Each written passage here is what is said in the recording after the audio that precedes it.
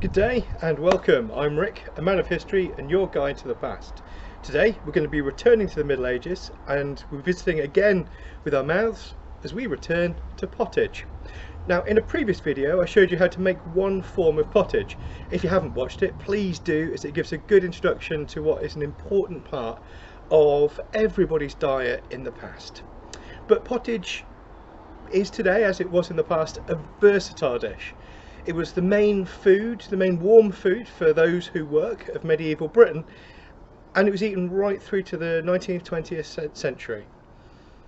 Today I thought we would do another and different version of pottage, one which makes for an excellent breakfast, which is what I'm going to be enjoying this morning. And breakfast, as we know, is an all-day meal. But before we get stuck in, a quick aside. I'm vegetarian, and a vegetarian pottage is very easy to do and was very commonly eaten, as meat was expensive in the past and until very recently, in fact. So for a great majority of the population, meat would have played a small part, if any part, in their diet. However, this particular type of pottage is one I've cooked many times when I did eat meat, and it makes a warm, filling, wonderful start to the day. If you ever got out of a tent on a cold and damp October morning with Senlac Ridge beckoning and the prospect of putting heavy, weighty, cold mail on, I think you'll appreciate the urge that the modern body has for a hearty start. So my usual recipe calls for bacon, and bacon it shall have, but I'm going to be using a vegan substitute. As ever, authenticity is important when you're creating historical food and when you're trying to bring people back to the past. But so is accessibility, and so is making sure you've got enough energy to swing a sword. So when I talk about the bacon, mine is going to be a rather delicious soy alternative, but if you're making it at home, please feel free to use bacon, and ideally cooking bacon instead. Right. This is a recipe I developed myself. It's based on an understanding of what ingredients were available to people in the past and on the lives they led. Pottage is a thick soup or a stew, and it's made of cereals and vegetables, possibly some meat, and it was a staple of life. Combined with bread and cheese and with small beer, pottage provided enough to live an active and hard life, so you can just bet it was filled with calories. The actual ingredients would depend on the time of year it was being made, on geography, on social position, on wealth, and as only the richest had access to writing, particularly in the medieval period, there are very few actual recipes for working folks' food available. So this then is my version of a pottage, which works very well for breakfast or for any time of the day that you're feeling hungry. It will fill you up. But enough about me. Let's hand over to an expert and get cooking.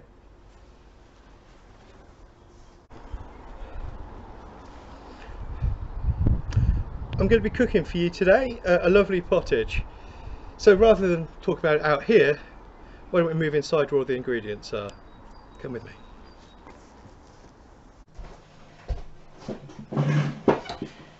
The most common vegetables you're going to find in a pottage are cabbage, onions, leeks, peas. And some of these store better or dry better than others, but they all will last you through the winter. Other things you might find include mushrooms, and we're going to use some beautiful mushrooms today, and root vegetables such as parsnips or turnips, which again store very well. Today, of those vegetables, we're only really going to be using onions, but leeks or peas would add very well to this as well. Cabbage tends to be fairly bulky, so if you're going to use that, it's going to be a key ingredient, and I'd be very happy to demonstrate a cabbage pottage for you if you're interested. Mushrooms are found or cultivated, and they provide a lot of body and flavour, and we're going to take advantage of that. The mushrooms are going to form a key part of our stock. The grain that you use in a pottage is really important, and a variety of grains are used. Rye, wheat, barley, even oats all give body and energy. Today we're going to be using barley. Barley, like oats, is often used as food for animals. It's on the cheaper end of grain, but it's tasty and filling stuff. Additional flavour usually comes from herbs or spices, but spices are very expensive and we're not going to use any of those. We're actually not going to use any herbs either. Instead, we're going to get most of our flavour from the mushrooms and from the richest ingredient we've got.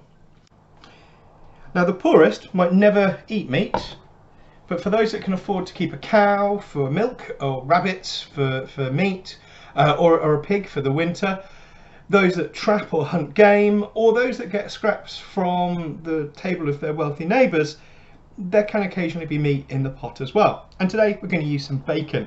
This could be dried and salted, this could be fresh, but our bacon today is cooked, it's dry, and it will be delicious. It will give a lovely salty depth of flavour to our pottage.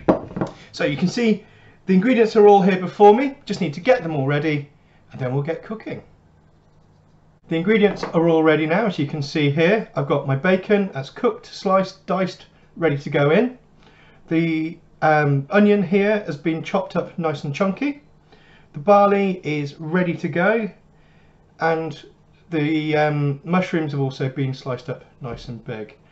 The other ingredient, the one I haven't told you about, is in here, and that is water.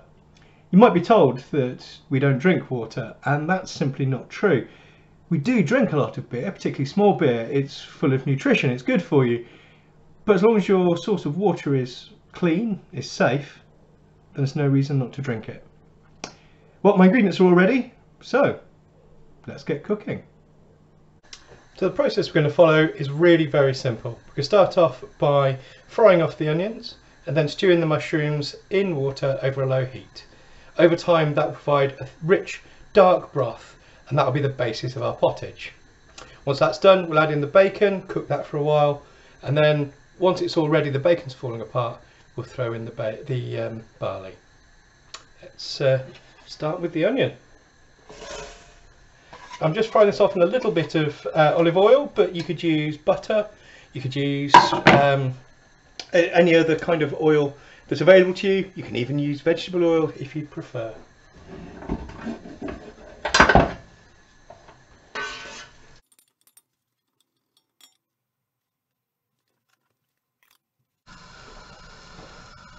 So my onions are ready. You can see that they are sizzling away nicely. So I need to add the mushrooms and some water. Mushrooms first.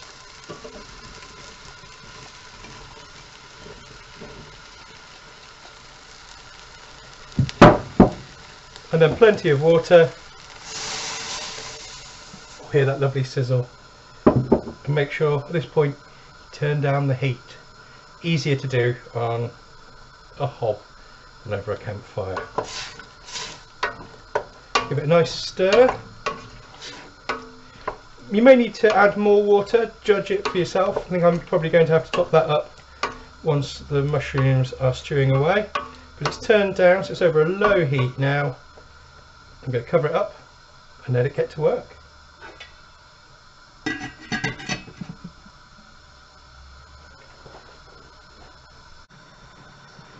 So let's see how the mushrooms are doing. Oh yes, yeah, they're looking good. So I'm going to add the bacon and I'm going to top up the water because you want lots of stock when the barley goes in. So bacon first.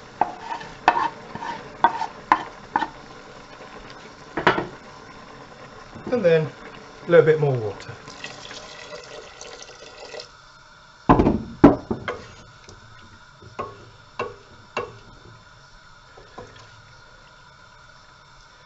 I hope you can see it's looking nice and dark in there, it's looking lovely and rich.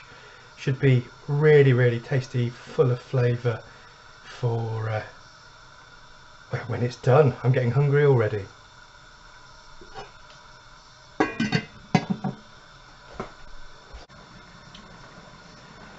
It's been another about 10 minutes or so and you can see that it's all settling in nicely. Unfortunately you can't smell it, but I do assure you that the smell is wonderful. So what I'm going to do is add in the barley, get the grain going, and it's going to just cook through until the barley is ready to go. The barley looks small, but it's going to suck in all this moisture and really grow.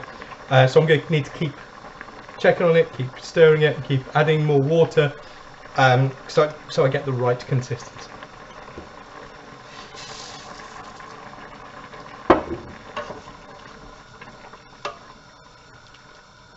But for now, that'll do to start with. That'll do very well indeed.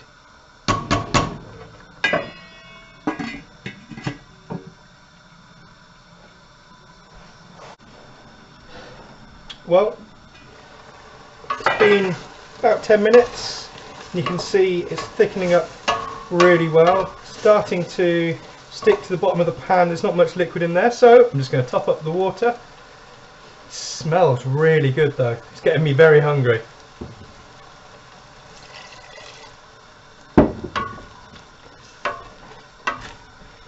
So I'm adding about half a pint of water each time I top it up. Starting off with a little over a pint in, so it's had about 2.5 pints of water all told now. Leave it to stew some more. Once the barley is nice and big, full of flavour, it's going to be ready to eat. I'm looking forward to eating. I warned you need to check it regularly, so please, if you're cooking this, do, otherwise you're going to burn everything to the bottom of your pan, which will be disastrous because it won't taste good and it will take a lot of cleaning. Oh, I'm not far off from missing that as well. So I'm going to add more water. It's another just over half a pint in there. I'm probably going to need even more before it's ready to go.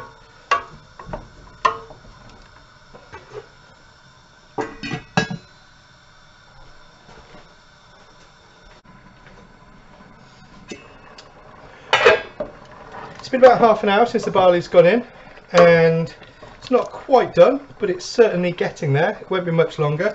It's about as thick as I want it. I want it to be a little bit soup-like. I'm going to eat it with bread, so that's a good contrast. It's just going to take a little bit longer. I'm not going to add any more water. Just going to keep an eye on it. It's not going to be long now. So with a little bit of luck, it's ready to go. So let's have a look. Oh yes, it's lovely and thick, and you can see that this is ready to go. It's ready to eat. So time to take it off the heat, or in this case take the heat off and serve it up.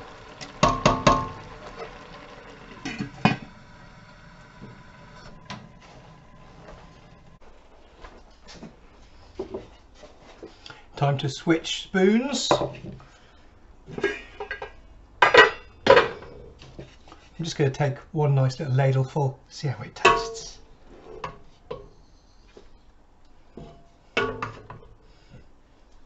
Or maybe 2 ladlefuls. It smells really good.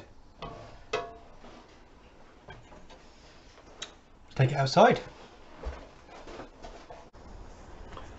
Right, let's have a look. See how it's looking. It's looking pretty good to me, but proof is in the eating. Ooh.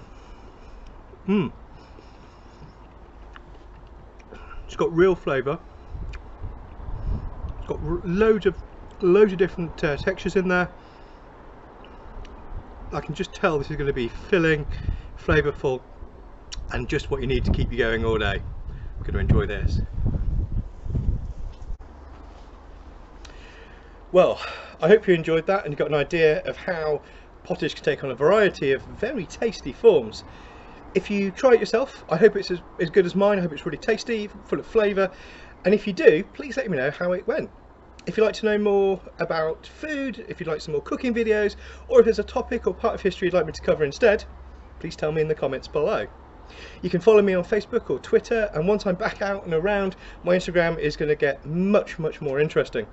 Meanwhile, if you like this video, please like it. If you'd like to join me again in the past, please make sure to subscribe for more. So, until next time, stay safe, stay happy, and I'll see you soon. Take care.